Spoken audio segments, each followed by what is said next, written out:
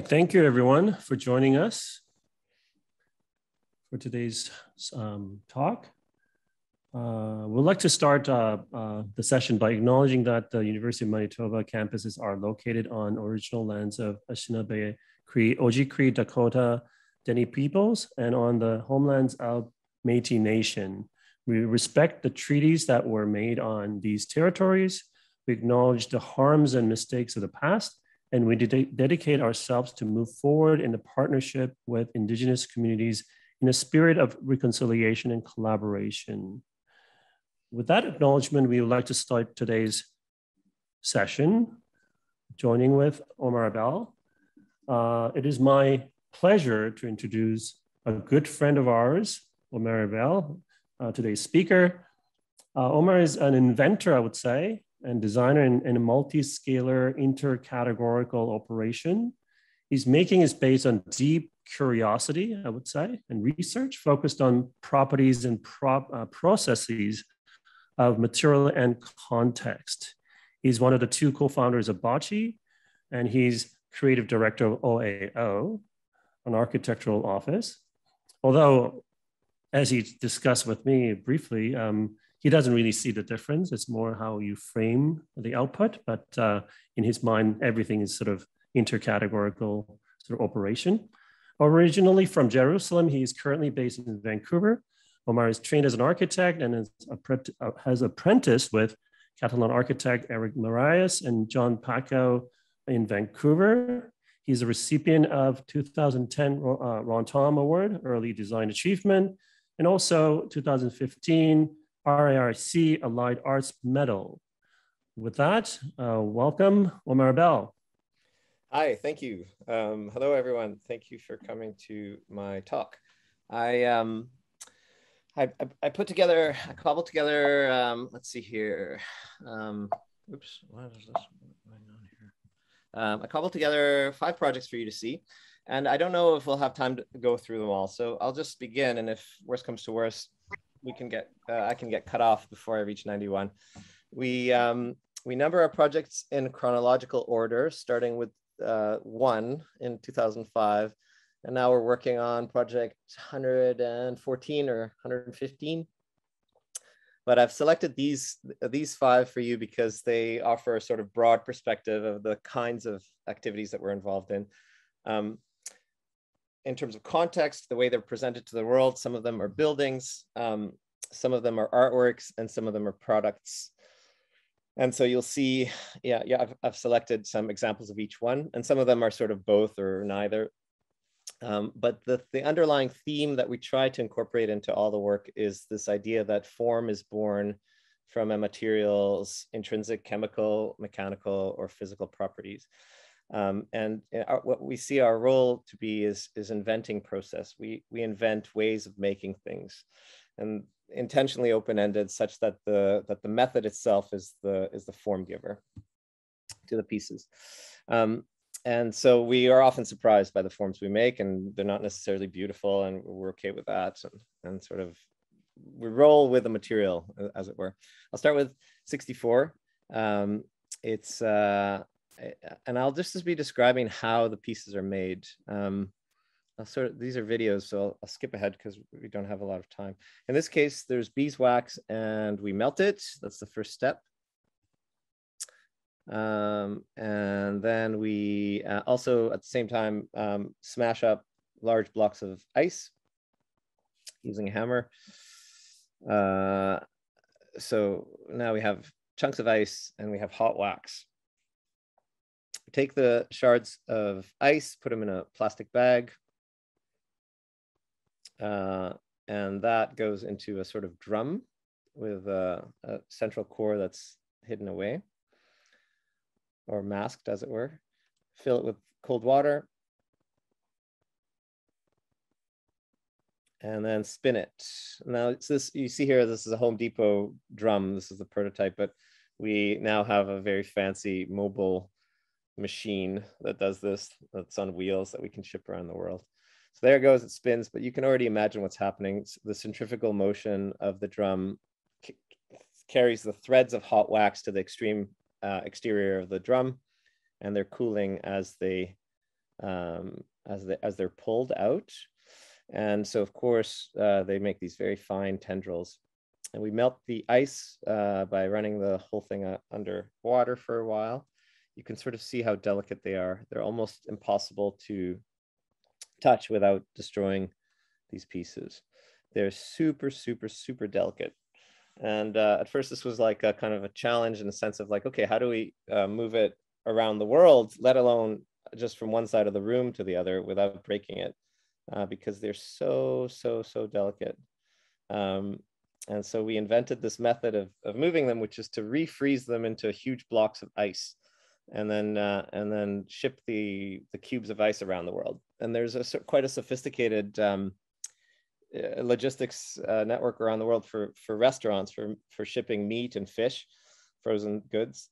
So it's quite easy to ship a huge block of ice to another part of the world. And so the people who commission these pieces receive this funny block of ice, and then they have to wait 3 days for the water to melt, and then they have their candle. Oh, I should say it's a candle. I didn't say that before. And the piece arrives intact in most cases.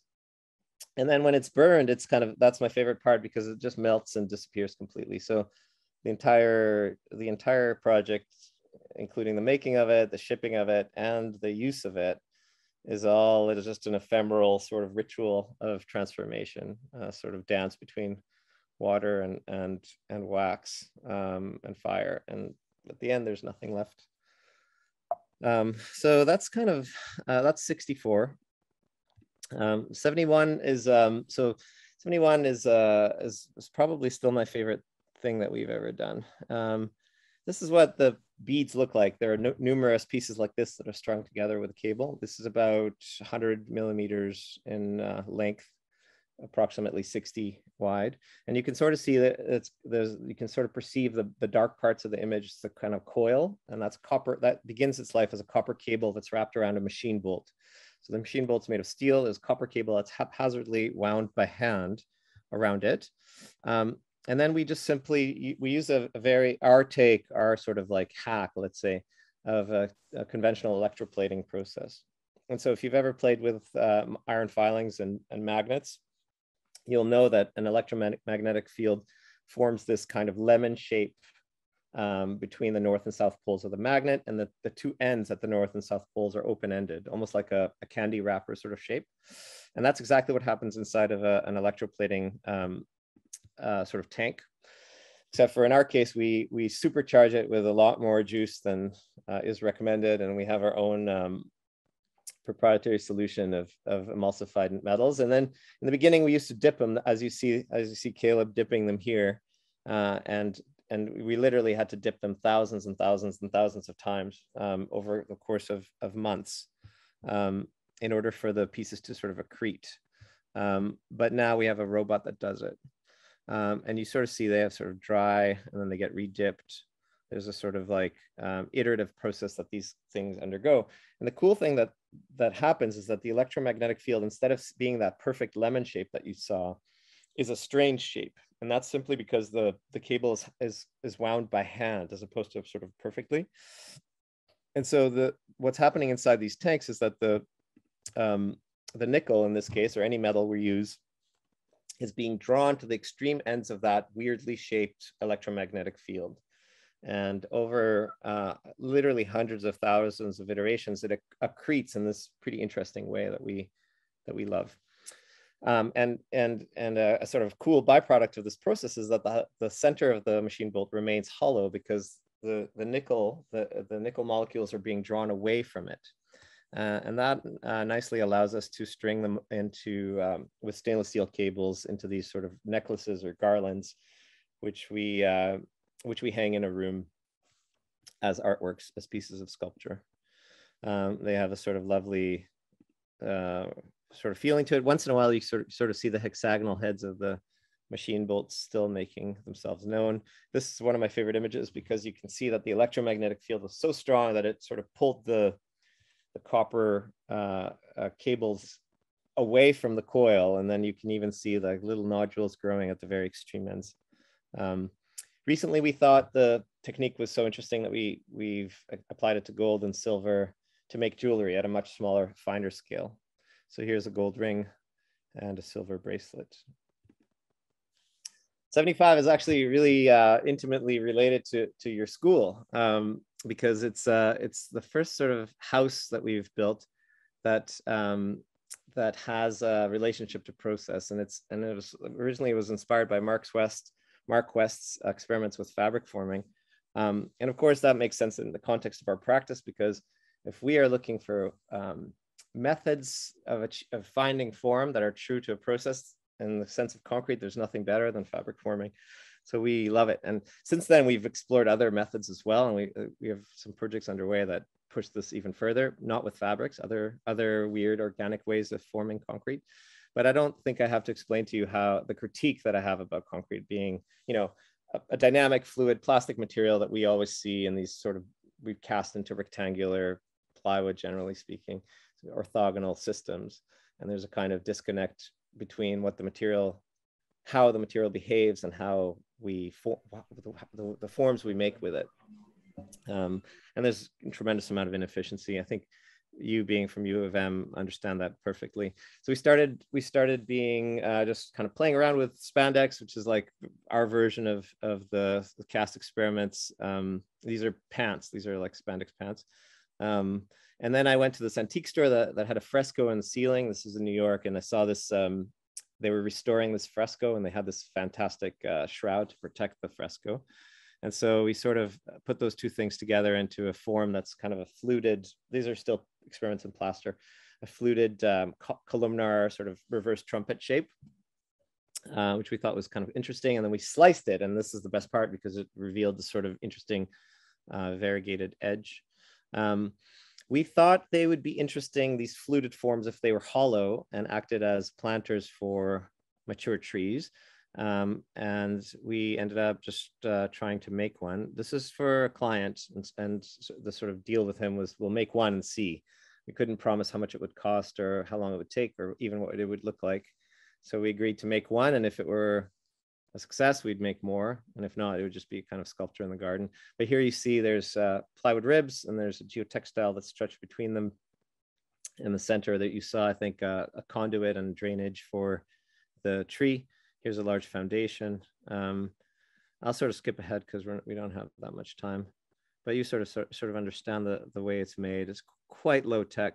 In future iterations, we hope to replace the plywood ribs with a steel system that's reusable. And the concrete's being poured in. Now, the thing that's not clear here is that the concrete actually aggressively impacts the fabric as it enters. And you don't sort of see it because there's too much sort of plywood in the way, but the black portion here is actually kind of bulging out quite intensely, making these sort of fluted forms, and the capillary action of the water and the concrete kind of comes through the weave, which is a good thing. It releases the sort of tension of it. Anyways, so that's that. We made one, and then this is what it looks like. This is really literally from my phone, this footage. So it's not really professional. This is these sort of awkward and aggressive sort of garlic or onion bulb sort of feeling things, and we loved them, and our client loved them too. And so we got the approval to design a house using this method. And we basically thought that these, what we ended up calling lily pads, we designed a house made of 9 lily pads. Essentially, they were the structural system and the roofing system for this house, each one crowned with the mature tree, because there's so much soil. Typically green roofs, there's only 2 feet of growing medium, but in our case, we had upwards of 7, 8, sometimes more. And so we could transport quite mature trees directly into place. And we thought it would be wonderful to sort of establish a section where we had these varying heights of these lily pad forms, and you're always sort of passing over and under them. We couldn't dig because the water table is quite high in this location. So there's kind of, it was cost prohibitive to go down into the soil. And so we just developed a section that was kind of used the datum of grade as a sort of base point. And in every case, we worked on this idea that there's a foreground, a midground, and a background. We buried some of the project. Here you see what we call the winter garden, which is where you enter the house, and that's the first lily pad in the foreground. In the midground, you see the dining room and kitchen below, and the outdoor dining room above. And then far beyond, you see the stem of the living room column. So you see this kind of sequence or cadence of sort of a cinematographic kind of approach to space making. Here we've come up the mezzanine stair, and we are looking down onto that sort of kitchen dining room lily pad, and sort of beyond at the outdoor dining room. The plan. Here is the plan. I might even annotate this. So you see, you enter here. This is that first winter garden that I spoke of, the first lily pad, dining room, kitchen, and living room. And then that's the sort of first sort of public wing of the house. Through a door, there's a kids' wing with 2 kids' bedrooms and a playroom. Through another door to the parents' bedroom, where there's a large wardrobe, a bedroom, and an ensuite bathroom. In every case, you can you see the dashed sort of flower shapes indicate the lily pad. So there's one in the ensuite bathroom, one in the wardrobe, one in the kids' playroom, 3 in the sort of public areas of the house. You could double back and go the other way. There's a powder room, laundry room, 3-car garage, a gym with 1 big lily pad, and a guest room. You see everything is sort of on the ground floor. Up above, I mentioned a mezzanine. In the public area of the house, you can sort of come up this stair along the mezzanine. You're sort of hugging the largest of the lily pads, and you come out into an outdoor dining room that's sandwiched between the 2 of them. There's a yoga room and a small office. So then let's see here. So that's the plan. The site plan, the house is on an agricultural field. So it's 40 acres, and it's long and skinny like this, facing due west. So the approach for us was to keep it agricultural, and we've been suggesting, right now it's a hayfield, but we're suggesting switching to lavender or tulips or some very bright color would be great, or maybe even just a stripe of lavender amongst the hay. But at the moment it's hay, and our approach to siting it has been to imagine that as almost a carpet. We were inspired by this image. This is a painting by Edward Hopper, and you see how the agricultural field abuts onto the house without any kind of transition whatsoever. There's just literally the field touches the walls of the house, and you see also some trees in the background. This sort of evoked exactly the feeling that we were after. And so we took the agricultural field and literally wrapped it as if it were a carpet over these lily pad forms, always considering that they're like artifacts in a sense. So almost the treatment of them has been a kind of almost archaeological approach, where we imagine that we found them there, that they're relics of some unknown construction that's been there long ago. And our role is to sort of frame them, some of them, and some of them remain outside, and then wrap this sort of earth blanket over them. Here's a video of the site taken during the pouring of the 2 largest lily pads. So on the right and left of the screen, you see the living room one and the winter garden one. In the center, you see the concrete truck pumping.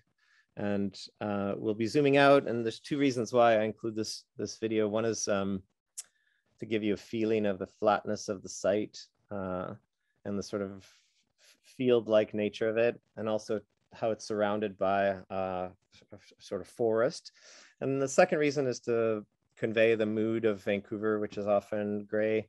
It rains 8 months of the year here, and the sky is often sort of cloudy. And so there's a kind of language that's developing of gray concrete, and we clad the house in gray cedar, and the sky is often gray. And so the trees that we imagine planting in the lily pads, we wanted color. So they are going to be flowering magnolia trees, big bursts of pink and white for 3 weeks of the year in the spring. And so this one is on the roof of the living room.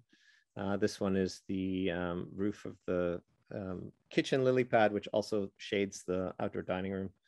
And then whenever we need them, we have these retaining walls cast in the same technique. For elevation, there's, as I was just describing, this kind of framing approach. I used to live in Rome, and there was these beautiful situations where, you know, they'd be excavating to construct a banal modernist building like an office tower or something like that, and then they encounter in the excavations a piece of an aqueduct or something, and the building code stipulates that as soon as you encounter a worthwhile relic of ancient Rome, you have to stop everything and immediately frame it in these kind of mini museums. And so you have this amazing moments of these sort of aggressive chunks of antiquity wrapped in these perfect modernist boxes. And then I loved it. I love the sort of jarring disjunction of the two. And so here we try to do the same with a sort of modernist cedar box wrapped around these kind of concrete forms. There's an acknowledgement of how the sun would interact with it. Here, this horizontal slot is facing west. So you can imagine during the sunset, the sun slashes underneath and reflects down on the underside of one of the lily pads. And then on two sides here, left and right, you see how we've actually offer a skylight all the way around the pieces, capturing south light. So in midday, you have them sort of bathed in light, and they appear to be floating and disconnected from everything else.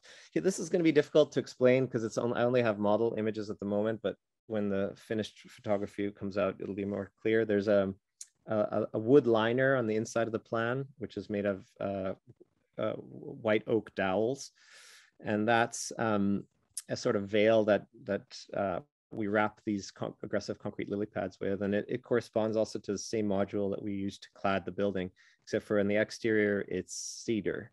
So there's a nice thing that happens where the cedar, which will gray out over time, kind of become the silver wood, contrasts with a much richer warm wood on the interior. Yeah, I think the way to describe this is only with real photography. And I've included some construction photography. These are 6 months old. So by now there's already windows and doors and the floor. But in a way, I love these images more because there's very little scale to them, and they retain this sort of sculptural quality that architecture has before it's you know, like domesticated by scaled things like door handles or kitchens or these kinds of things. There's kind of aggressive sculptural quality that's lost always, even in totally banal architecture. That's gone as soon as those sort of scale giving elements appear. So for me, these are the most maybe interesting images of the project. Even though now we'll be shooting it, it's almost finished and we'll be shooting it soon. Those will be maybe more conventional and interesting for other reasons.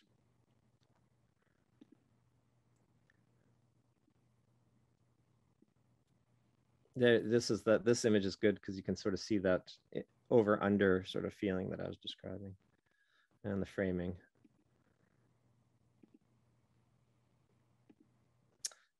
Okay, so 87 is switch in scale. It's a light that we developed made of glass, and it has this ephemeral sort of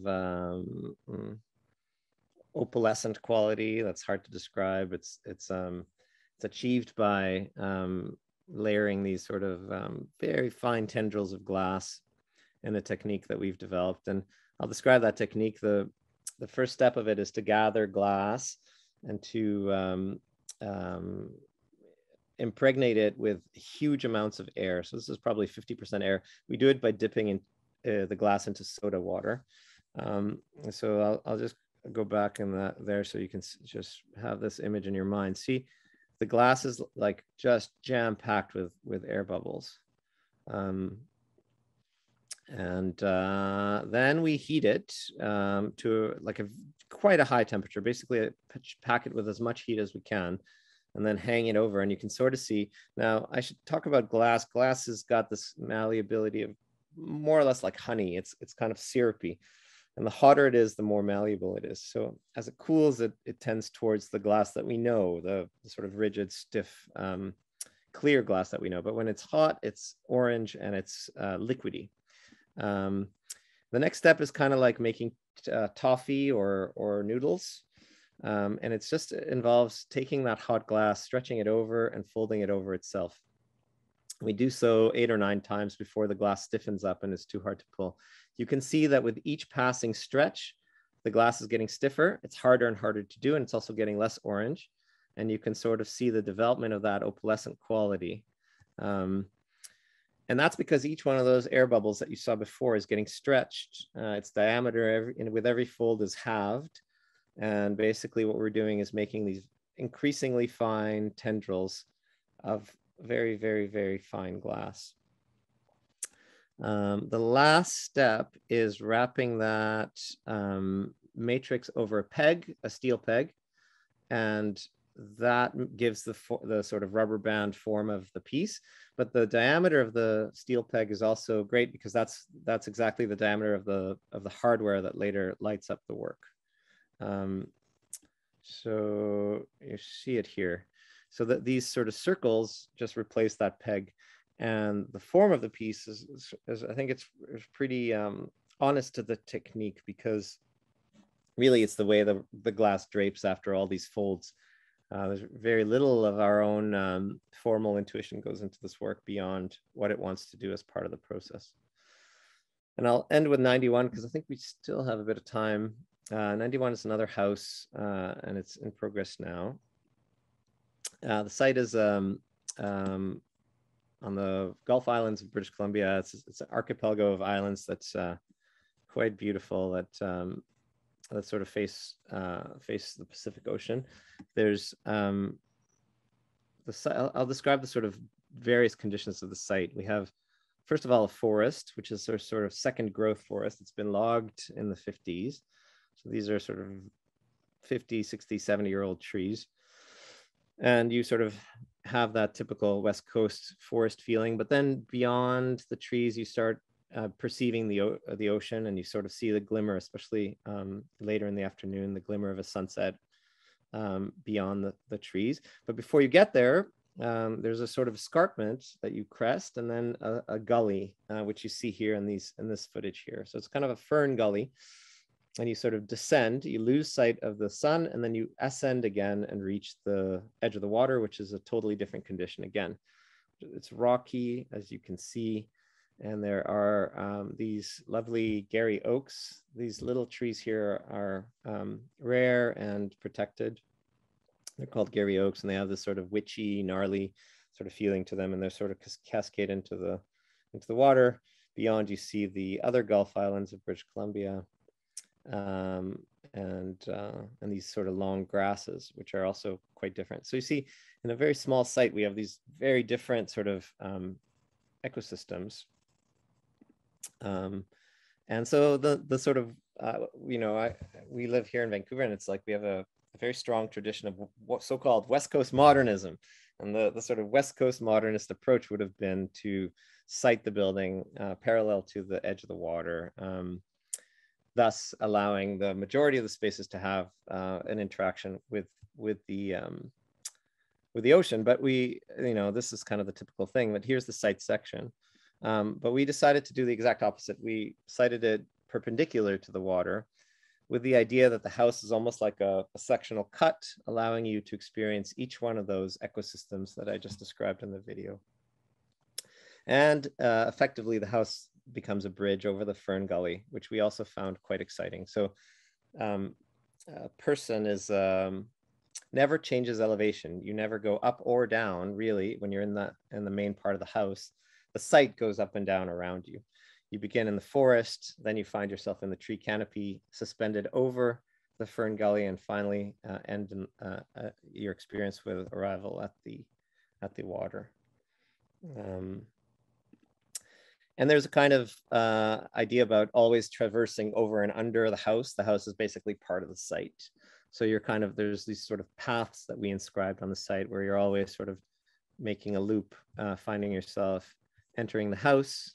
I hope you see this little person entering the house at so-called grade, forest grade, finding their way to the courtyard, making their way up to the roof, back around through the site to the fern gully, under the courtyard, and then back around over to the beach and the living room in the front of the house. So you're always sort of weaving all over and under the house, and these particular choreography that we developed.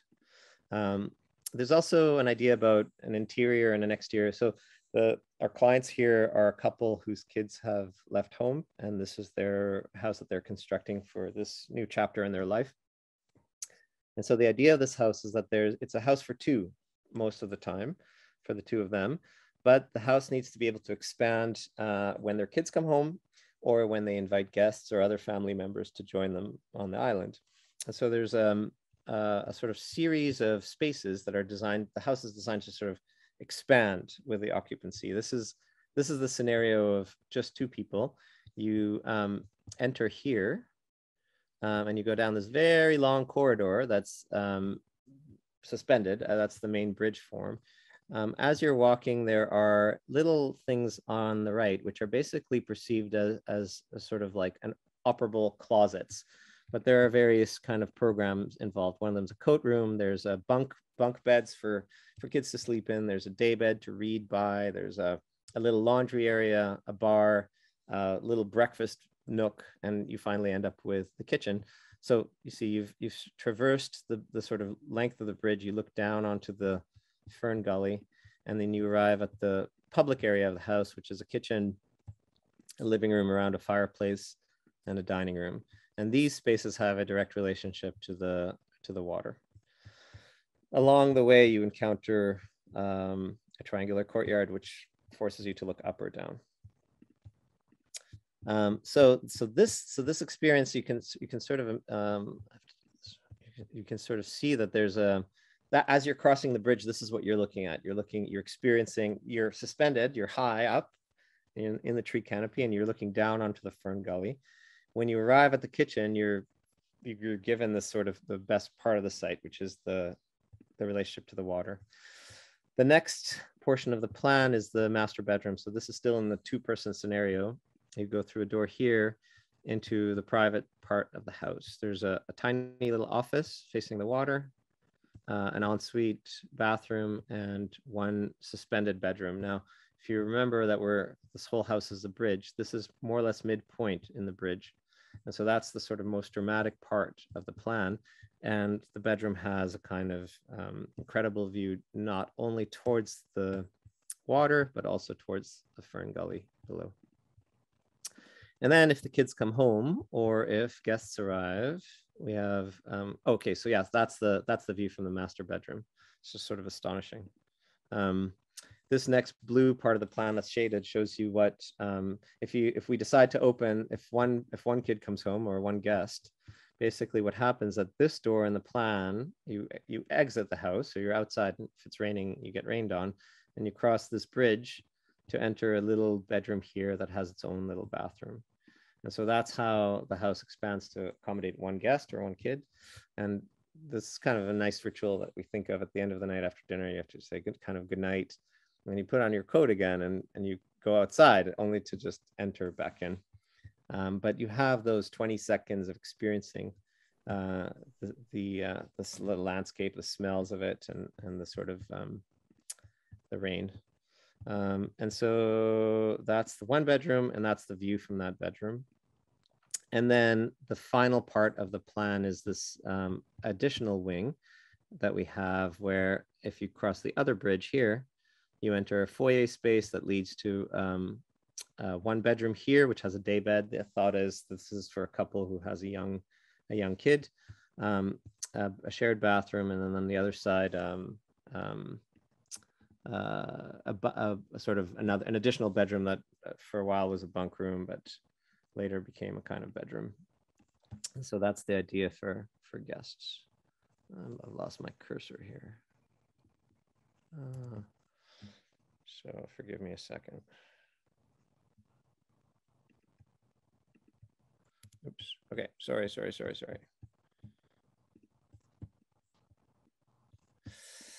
Okay. So where was I? And that's the view. That's the view from that sort of guest wing. The interior, I'll just blast through really quickly. There's that first coat closet as you're walking down the bridge corridor.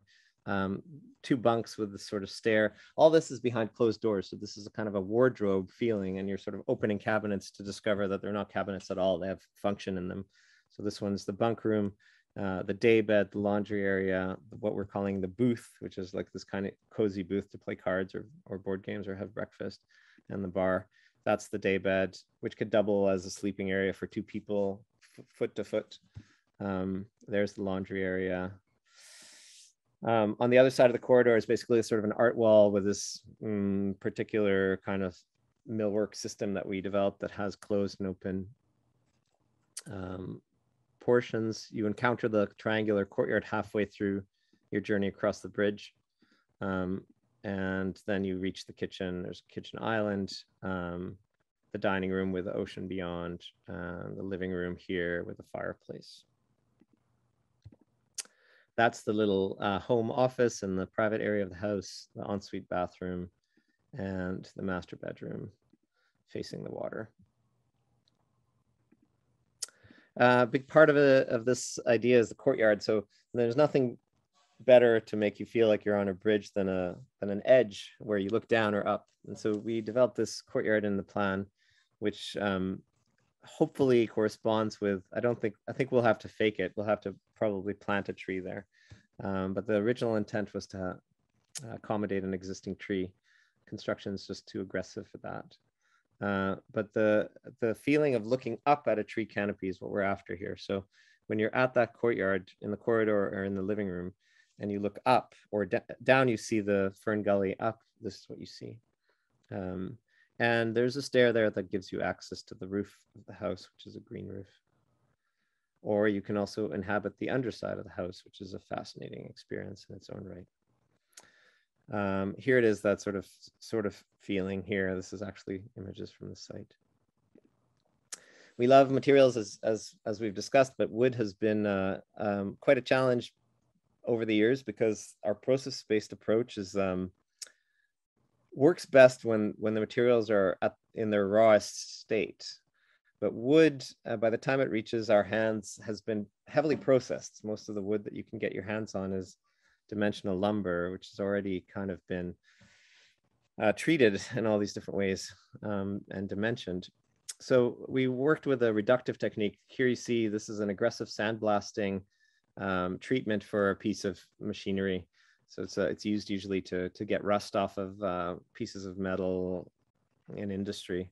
And we just thought that we would apply this aggressive sandblasting to wood. And so it's a conventional cedar cladding, but it's very, very heavily sandblasted. And what you can see is that the sandblasting reveals this very almost mineral quality in the wood, and the changing textures from one piece to another is something we love. And originally, when we began the project, the idea was that for window openings and door openings, we would simply sandblast right through the wood to give this sort of soft edge. But I don't believe that our clients can really get behind that. So we're going to have rectangular windows in this matrix, but just still beautiful, but just different than what we thought. And then a final note about climate change. The siting of this house is also motivated by the idea or the thought that in 100 years, there'll be, who knows how much water will rise. There's many different estimates, but certainly we'll have 0.5 meter of water arise, possibly more. And if so, then there's this kind of magical thing that happens on the site, which is that the fern gully is completely flooded. So the house really becomes a bridge at that point in 100 years. This is the current sort of level of the water in 2021. And then our projections are that in 100 years, it'll be approximately here. And so then there'll be a completely new, different reading for this architecture. And it'll basically be a kind of Gulf Island tidal pool, we believe, depending on how much water there is. It might just be water, but we think that the water will, depending on how much, will create this kind of interesting tidal pool ecosystem under the house. And here are some construction images. You can sort of see the bridge deck going to place around the fern gully.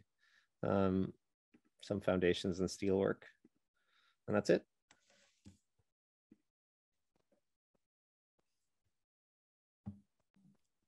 Wow, that's great. Thanks, Omer. Pleasure. We'll open up some discussion around the amazing projects that you've shared. I think it's been about 8 years, and a lot of things have developed over the time. It's good to get your update. Next round, we'll invite you back in 10 years again. And we'll get another update on this house. I think that might be amazing to see whether the water reached the level or not, right? It'll be quite amazing. Of course, on top of that, we see other projects too. I'd like to open up a few sort of reflections and maybe questions about how you work and how you go through the process. I guess something that we can hinge on is like I was always amazed how you surround yourself with U of M graduates. Recently Apollo joined you, and other people have worked with you. Now, could you talk a little bit?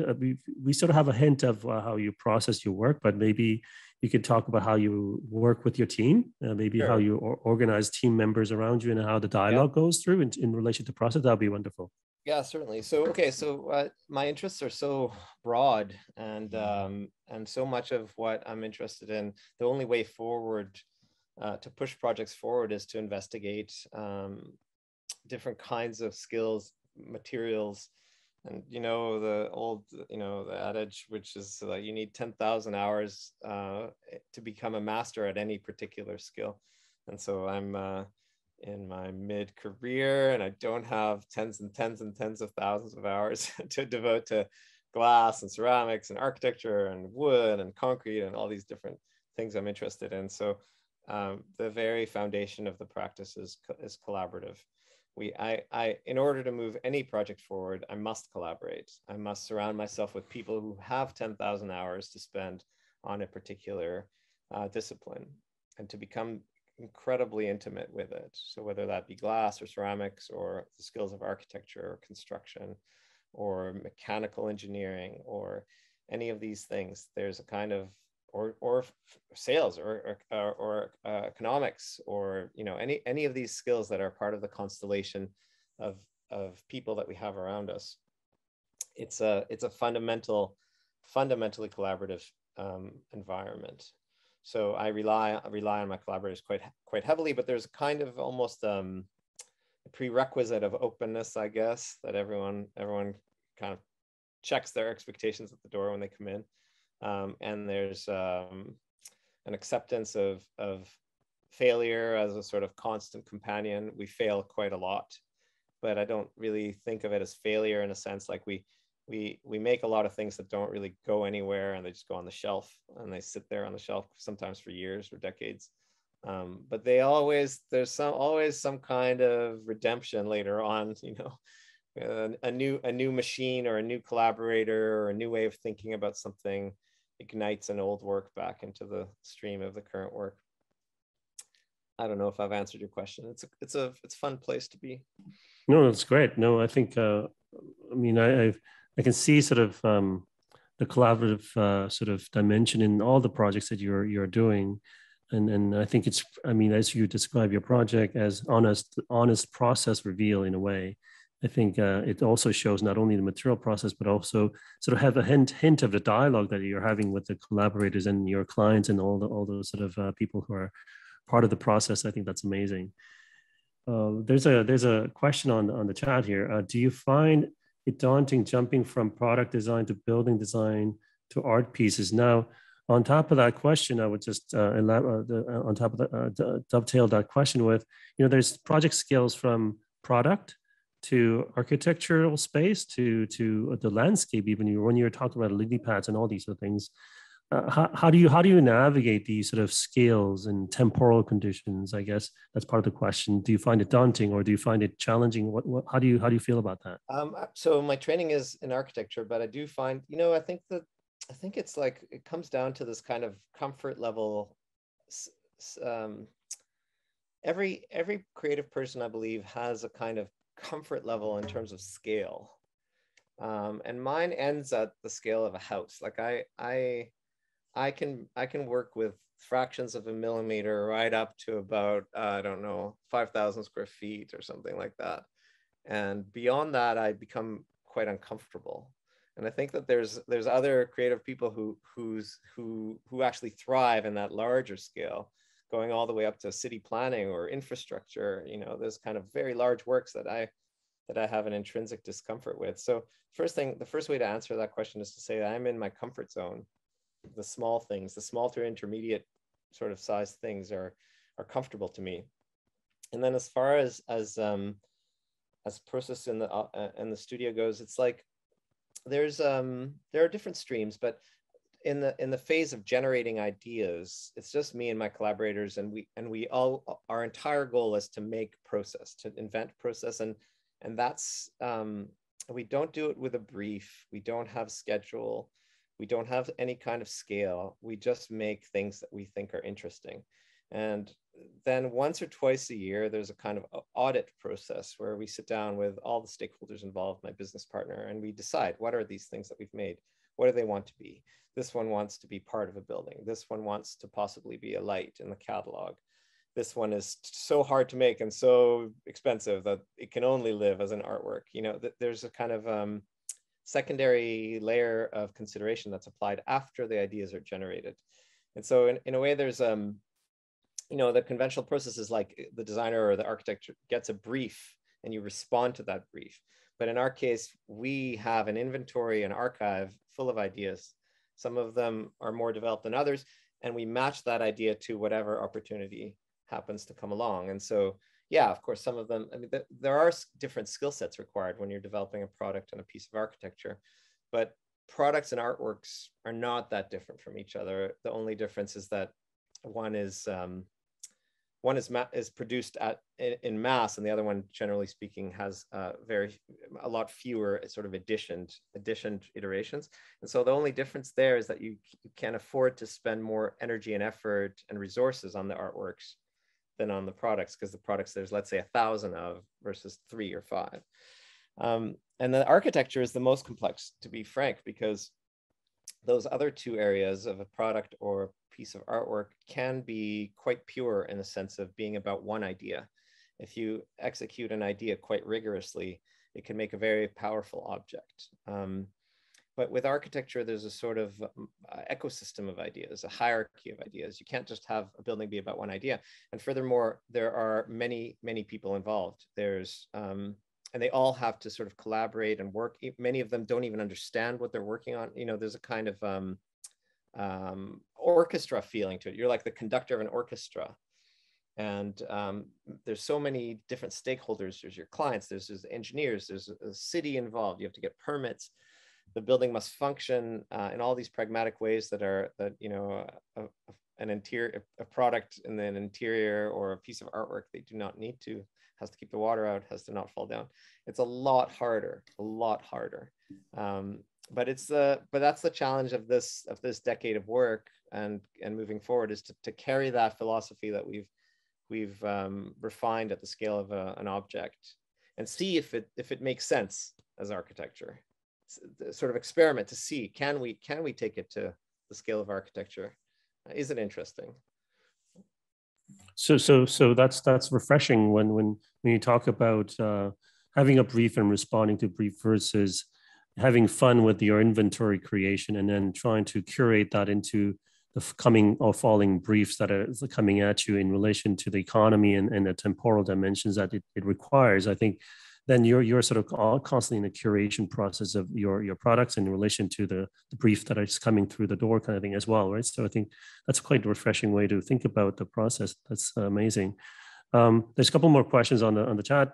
I guess one of the question that was lengthy in writing is sort of hinting on in the Project 91 in relation to the landscape and the nature.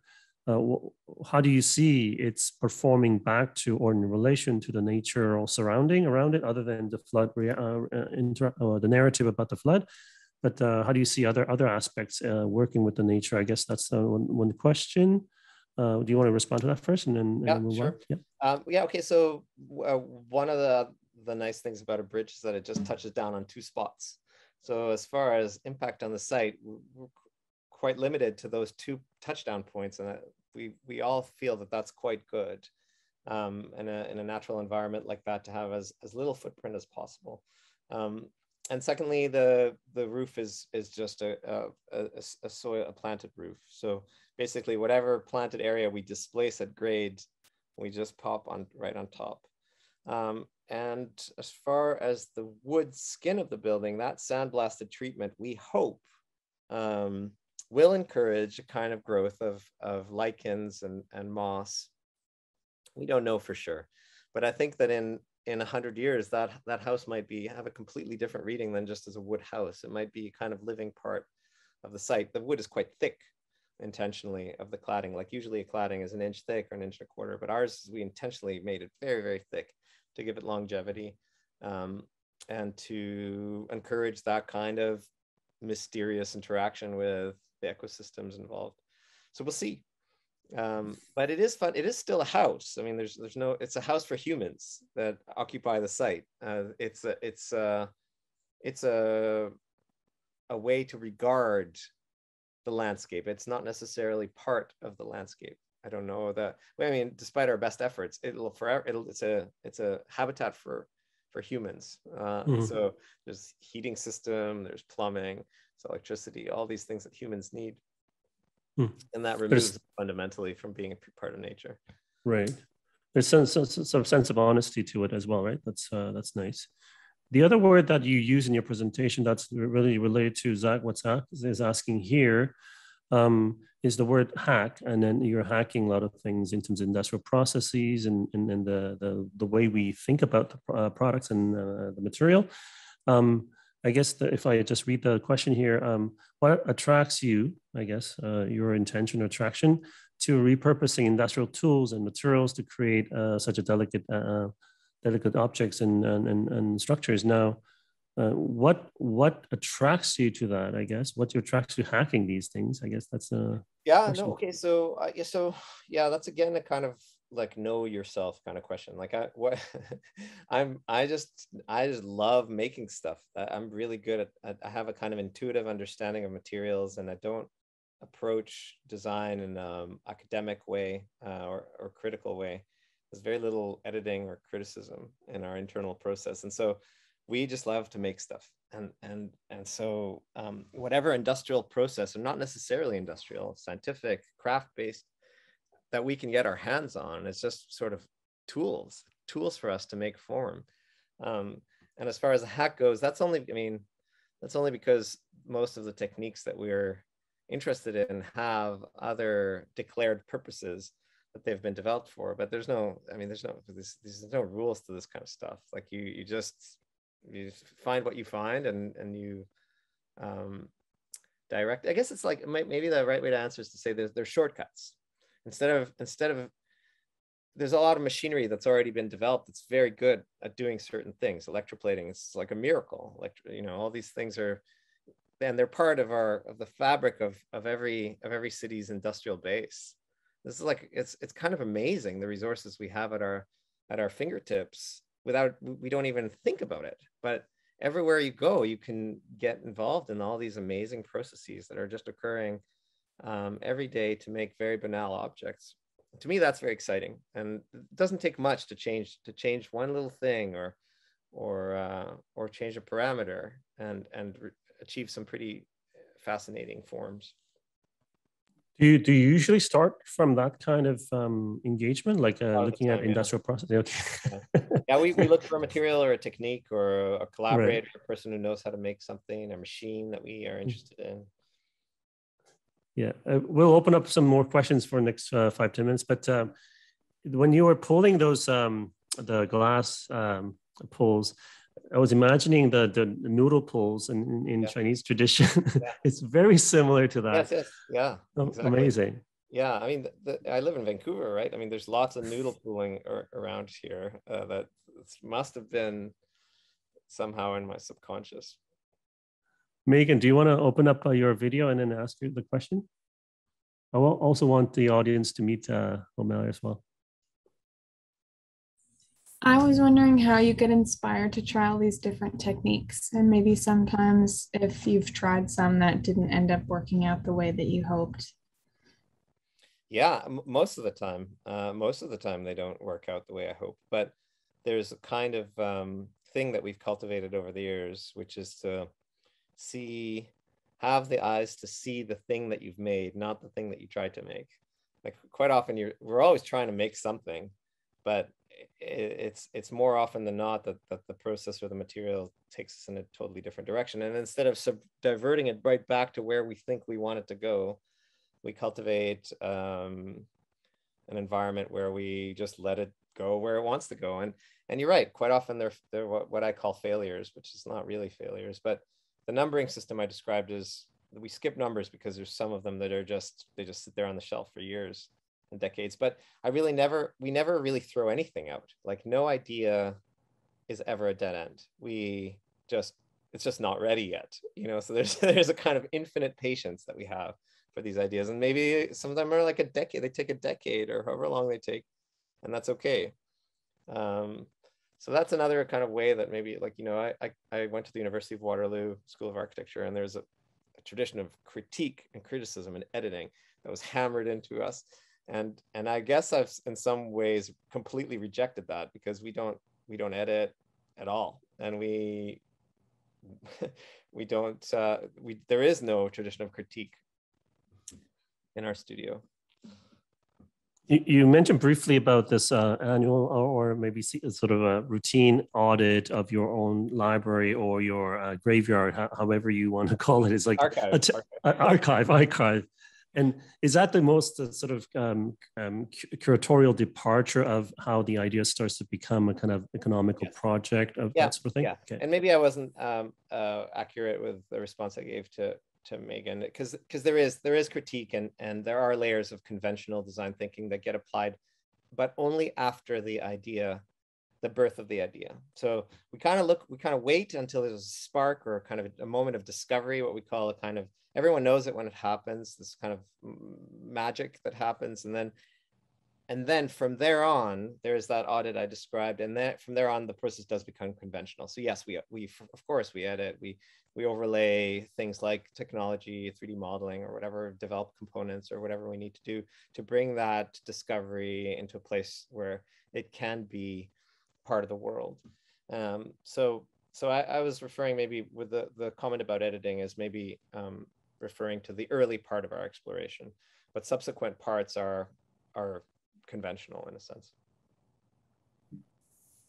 We'll take maybe one more question from the audience, but while we wait for that questions to arise, I wanted to just touch on scale in relation to time, right? So because you mentioned about scale and comfort zone in relation to the type of work that you are comfortable with, but it also seems to me there's a kind of a scale and temporal dimension to your work, whether smaller objects tends to take a slightly less time, but by iterating, you're actually delaying its appearance, right? So you're actually making it much more difficult for it to appear as a product. You're actually delaying the process of the making of the smaller object, which I think is quite interesting play of temporal dimension of these scales. Do you have any reflections on that? Or yeah, they each have their own timetable, and we can't rush them.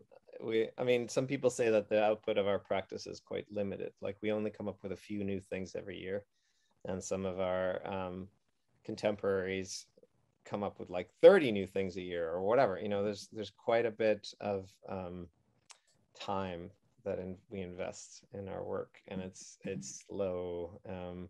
That is one thing that we just feel comfortable with. And some years we have 2 things, new things. Some years we have 3.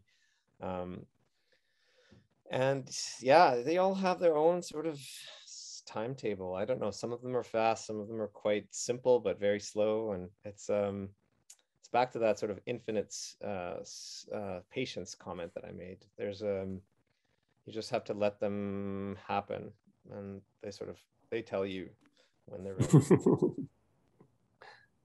Well, that's wonderful. Now we'll wrap it here around. But thanks for sharing your inspiring work again. last time you were here, I still remember vividly I think it was called cuckoo chandeliers, when you were blowing glass blowing and making the is it called cuckoo, like the glass blown chandeliers. You were talking about waiting for that 30-second, or making that decision in 30-second interval when the glass is hardening. You only have very yeah, this is, you meant resin, the 2.4 chair. yeah okay. Yeah.